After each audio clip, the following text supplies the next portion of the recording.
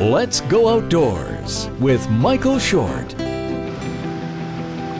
Valued at more than $14 billion between government and private industry, Alberta's irrigation infrastructure is the largest in the country.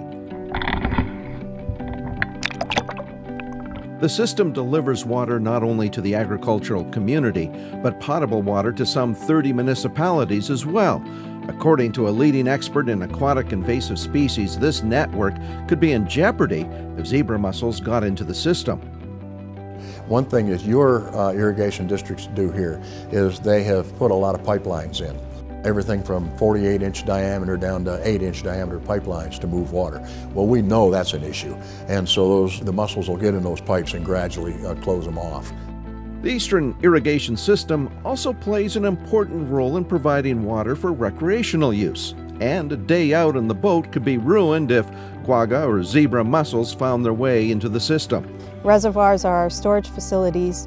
Most of the people who enjoy the outdoors in Alberta use our reservoirs as lakes for boating, fishing, really negatively impact the ecology of those reservoirs, leading to reduced fisheries and, of course, fouling beaches and just a less pleasant experience for those recreators. There is no question, should mussels find a way into the kilometers of pipes, significant damage could result, triggering annual costs of $7 million.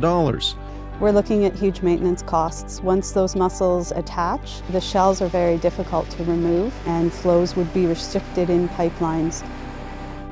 Watercraft inspections are mandatory for all passing watercraft, including non-motorized. Let's keep zebra mussels out of Alberta waters.